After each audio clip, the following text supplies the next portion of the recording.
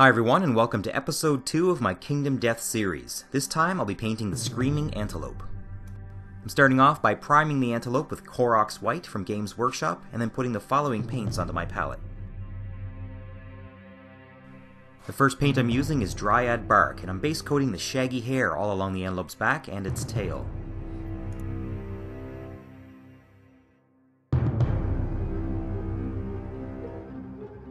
This first coat of color I'm going to allow to dry because it's going to serve as the shaded area in the recesses, but the next two colors I'm going to add at the same time to create some highlights right away with some wet blending.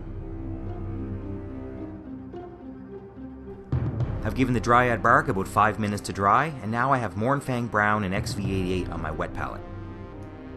I'm first going to brush over most of the surface of the fur, but not mashing my brush downward like I did with the Dryad Bark to get into the recesses.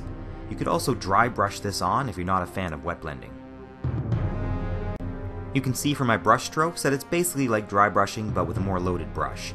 Now if some of the paint is getting into the recesses, it's not a big deal. That can be fixed later with a dark wash if you're not happy with how it's looking. I'm leaving the bottom of the fur along the body and under the neck dark, as well as the underside of the tail. Once I've got some good coverage with the Mournfang Brown, I'm switching to the XV88. While the Mournfang is still wet, I'm going to roughly blend in the XV88 on the top 30% or so of the fur and the tail. Now at this point, you do not want a lot of paint on your brush. You don't want the XV88 seeping into the recesses if you can help it. I'm just lightening up the top part of the fur for some quick, easy highlights.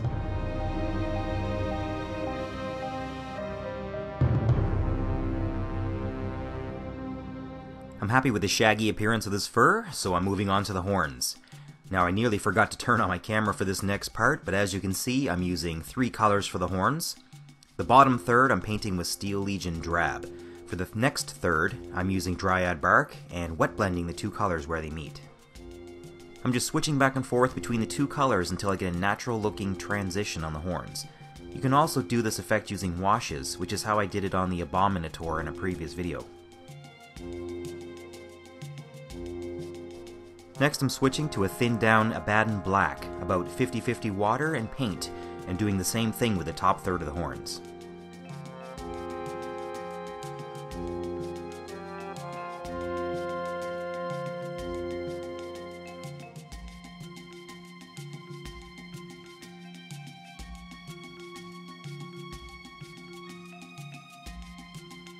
For all the muscle tissue of the antelope, I'm using a 3-to-1 mix of tanned flesh from Army Painter and Screamer Pink from Games Workshop.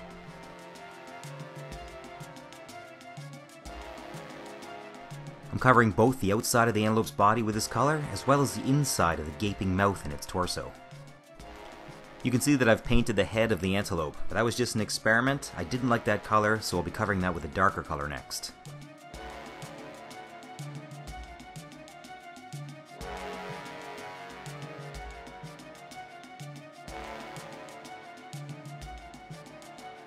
After a couple of thin layers, the body of the antelope has a nice even dark pink color.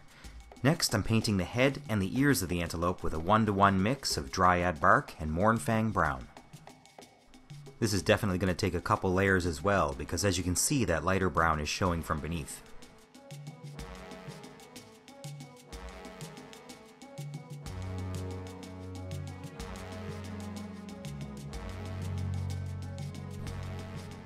That's the majority of the base colors on, so now I'm going to start with some shading. The first shade I'm using is Agrax Earthshade for the horns and the face.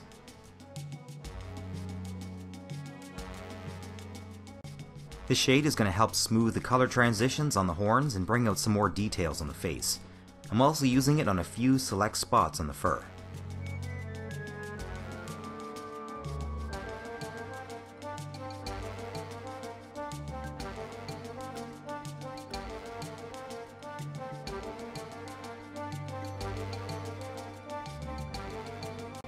Here I'm darkening the split of the fur down the back with the wash, and also all the darker regions of the fur that didn't get any highlighting.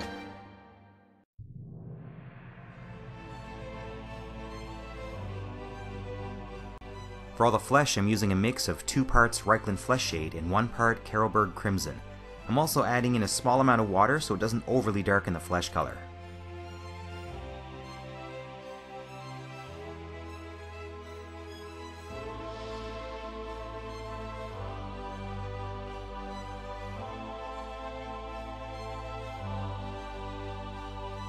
There's something always very satisfying about adding a wash to a miniature and seeing a ton of detail suddenly appear. The Antelope has a lot of such detail in the muscles. If you're not happy with how dark the recesses are after this wash, I'd recommend just adding small amounts directly to where you want it after this first layer of wash is dried.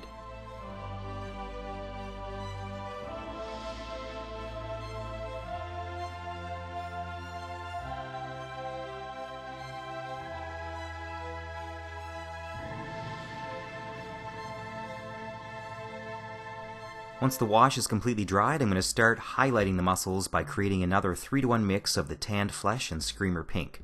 I'm just going to trace over all the muscles to enhance their definition. At this point, I'm being very careful not to have too much paint on my brush at once, to avoid any of it dripping into the grooves between the muscles.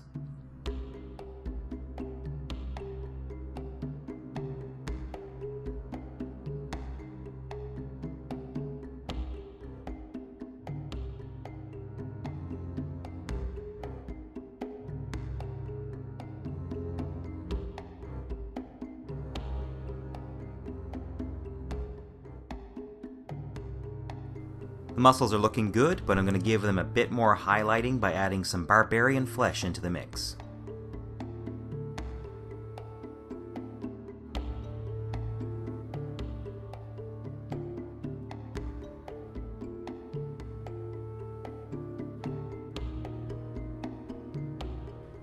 I'm going to focus this color on the top parts of the muscles and on any upturned surfaces like the top of the legs.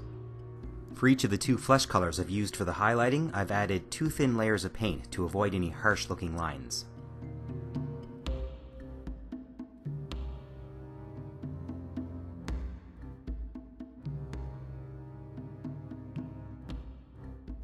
I'm using 2 different colors for the highlights on the horns. I'm starting off by highlighting all the ridges on the horns with Steel Legion Drab. This is another case where you could get away with a gentle dry brush, but I want some smoother looking lines, so I'm using a number 1 brush just to trace each ridge individually.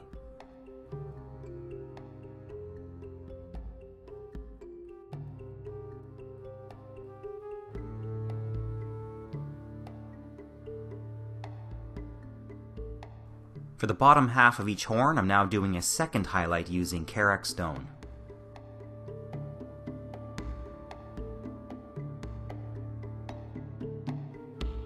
Next, I'm painting the hooves in much the same way that I painted the horns. I'm first putting out some Skavenblight Dinge, Steel Legion Drab, and Karak Stone.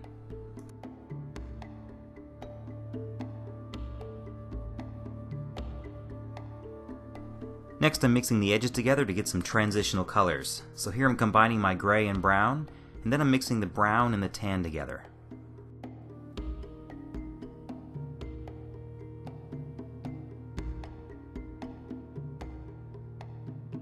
Now I'm starting with the darkest color and coating the entire hoof with it.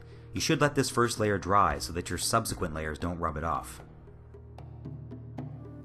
Now one by one I'll add each color, but each layer will cover a smaller area moving towards the tip of the hoof. So here I'm adding a mix of Skavenblight and Steel Legion Drab, followed by some pure Steel Legion Drab. So after some playing around and some wet blending, you get a more natural looking hoof. The final step is to paint an edge highlight using pure Karak Stone. For a simpler version of this, you could paint the entire hoof with Steel Legion Drab, paint an edge highlight of Karak Stone, and just darken the top of the hoof with some Nuln Oil.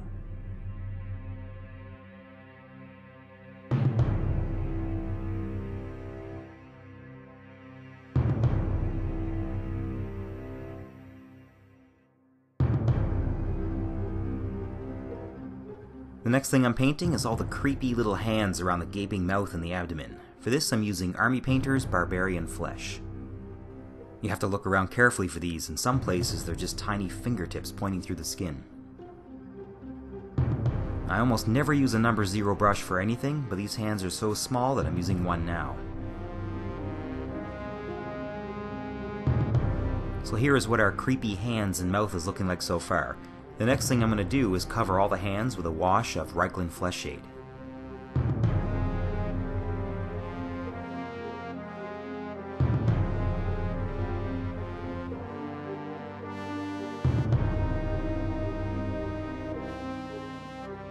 Once that's dry, I'll go back with my number 0 brush and the Barbarian Flesh and repaint over all the tops of the hands and the fingers.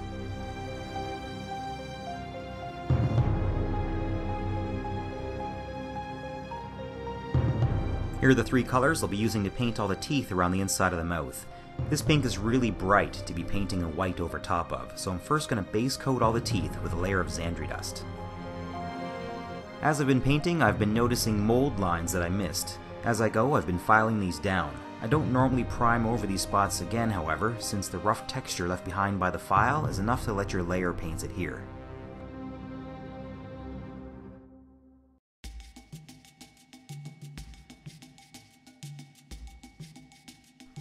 Now that the pink is covered up, I'm going to paint the teeth one of 2 colors, either Ivory from Vallejo or Screaming Skull from Games Workshop. I'm just randomly painting the teeth one of these 2 colors.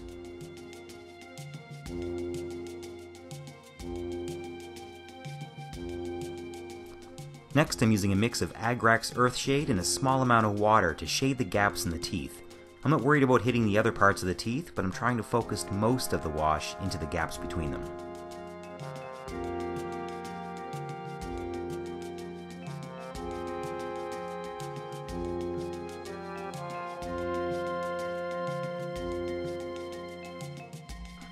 For the next step, I'll be highlighting the ears and the face. I'm starting off by using some pure Mournfang Brown.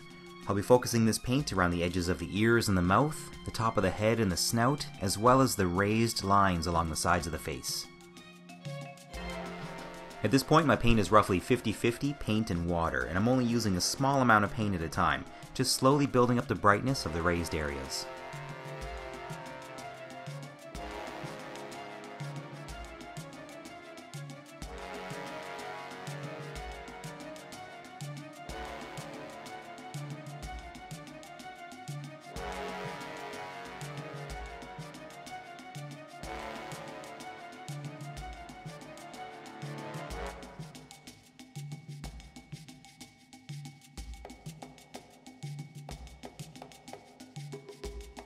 After a layer or 2 of this, I'm mixing an equal amount of XV88 into my paint. I'm using this color mostly on the lines around the face and the edges around the eyes and the mouth.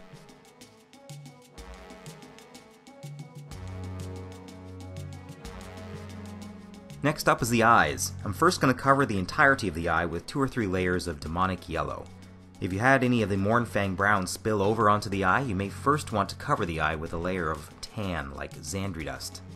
It's difficult to get this pale yellow to cover up darker colors.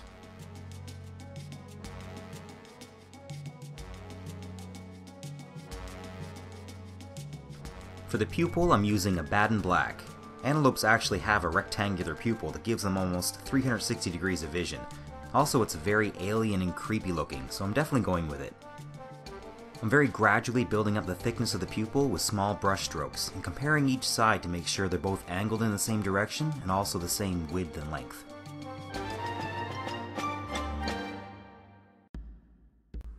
Now to create some shade variation in the eye, I'm first going to completely cover the eye with Fuegan Orange wash. Next, I'm taking a damp brush and wiping off the area around the pupil. One eye was darkened a bit too much for my liking, so I went back later with some more Daemonic Yellow and brightened it up a bit.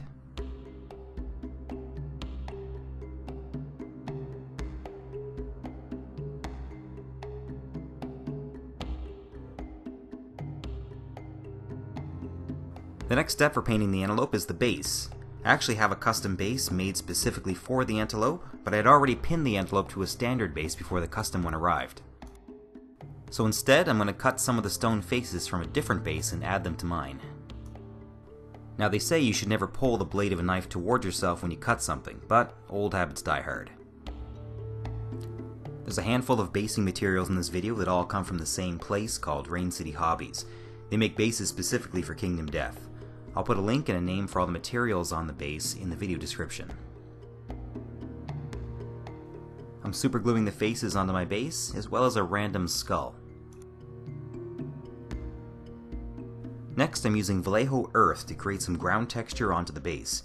I'm also using it to blend in the edges of the other objects I've added to the base. Vallejo Earth shrinks quite a bit after it dries, so after about 30 minutes of drying time, I came back and added more of the earth texture. While the earth is still fresh, however, I'm adding a mix of large and small rocks by sticking them directly into the earth texture.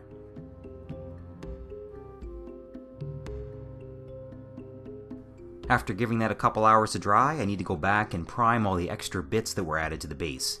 For this, I'm using Vallejo's Black Brush-On Primer, but any color will work for this.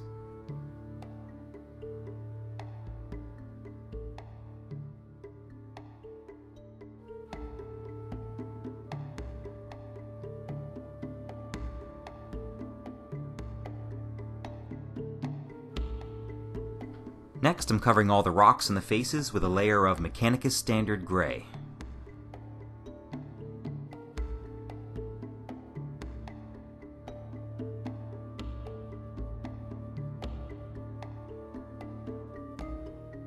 I'm covering the skull with a layer of Ushabti Bone.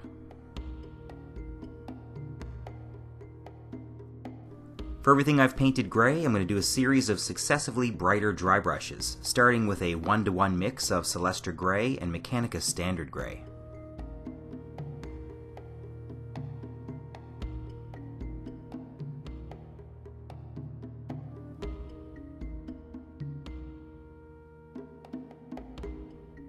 For the second dry brushing, I'm using a pure Celestra Grey, and I'm starting to focus mainly on the top surface of the rocks and the faces.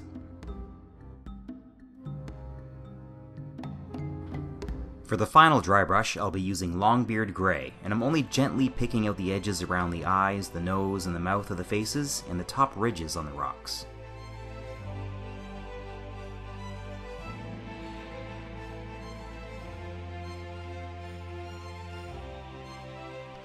For the skull, I'll first give it a wash of Agrax Earthshade, followed by a dry brush with Ushabti Bone.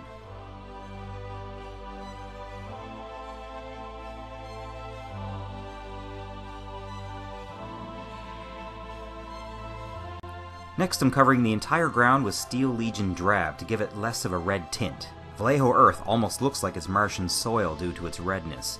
The Steel Legion Drab is also going to cover up all the mess I've made with the dry brushing.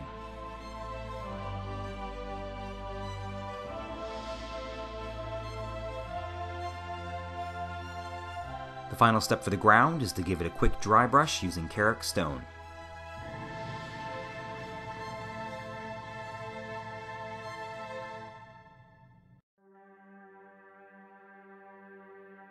I want to add a bit of color around the base of the rocks and the stone faces. I'm using Athonian Camoshade to introduce a bit of green to give the appearance of algae or lichen.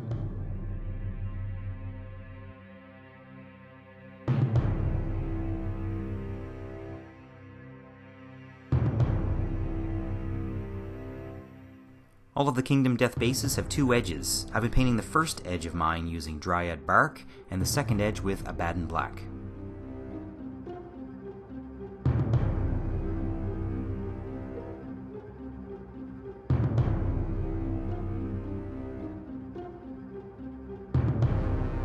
So at this point, all the painting is finished and it's time to seal the miniature with some matte varnish. I'm using Tester's Dull Coat for this, then letting it dry for about an hour. Now it's time for some final touches. I'm mixing about 2 parts blood for the blood god and 1 part water to create a shiny red glaze for the inside of the giant mouth. You could also splash some of this on the teeth if you wanted to make it look like it's killed something recently.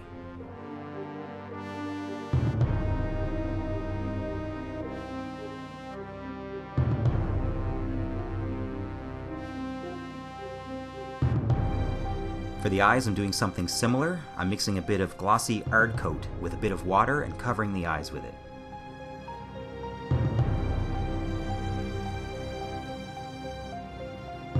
Next, I'm going to add some flock to the base. I'm starting out with a short turfy flock, and I'll be putting this mostly around all the rocks and the faces. I always mix my PVA glue with water to make it easier to spread.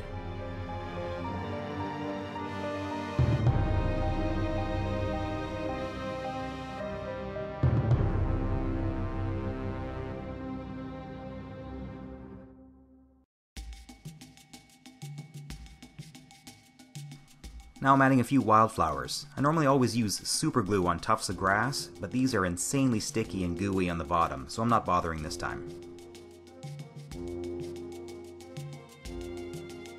For the empty space that's left over on this base, I'm adding some more PVA glue and then using Citadel grass.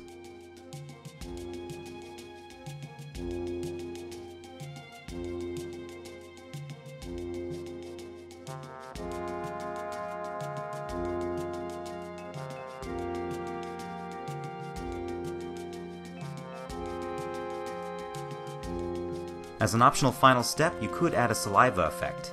To do this, you need some original UHU glue. Unfortunately, you can't buy this stuff in North America, but you can buy it on Amazon and have it shipped to you from Europe. Pour some out, wind it onto a toothpick, and then stretch it from one point to another.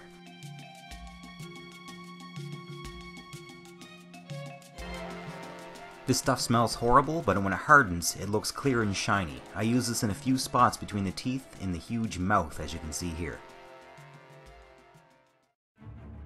And here's the finished product, ready to wipe out an entire party of adventurers in true Kingdom Death style. I'd like to say thank you to all my patrons on Patreon. They keep motivating me to get these videos out faster and make the process more enjoyable.